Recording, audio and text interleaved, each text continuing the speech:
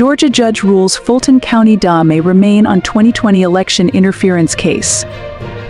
The Georgia judge overseeing the state's 2020 election interference case decided on Friday that the district attorney leading the case, Fani Willis, must either step aside or remove a special prosecutor appointed to the case, Nathan Wade. The decision comes after the two were accused of having an intimate relationship. Judge Scott McAfee found that the case against former U.S. President Donald Trump and his co-defendants cannot move forward until Willis makes a decision. One of Trump's co-defendants, former Trump campaign staffer and White House aide Michael Roman, filed a motion to disqualify Willis from the case on January 9th, citing an alleged relationship between Willis and Wade. The motion alleged Willis and Wade traveled together on multiple vacations, with Wade covering many of the associated expenses.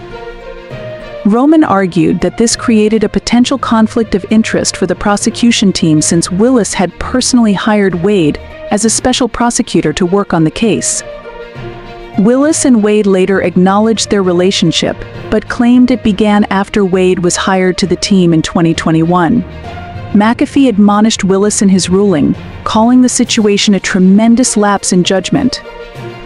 While McAfee found there was no conflict of interest in the prosecution, the relationship made the prosecution encumbered by an appearance of impropriety. The judge also criticized Willis for a speech she gave at a memorial service for Martin Luther King Jr. on January 14th. In the speech, Willis referred to so many others and repeatedly used the plural they when referring to those who questioned her hiring of Wade. McAfee found the speech did include defendant Roman and his counsel within its ambit, whether intentional or not. The case centers around an alleged effort by Trump and his 18 co-defendants, 4 of which have since entered guilty pleas to keep election officials from certifying the 2020 presidential election results in favor of Biden.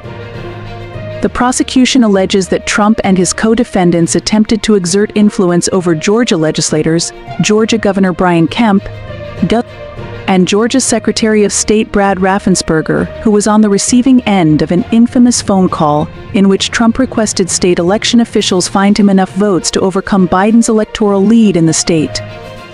The prosecution also alleges that the defendants harassed Georgia election workers, created and disseminated a false slate of electors, stole election data from the state, and obstructed the very investigation that led to the indictment.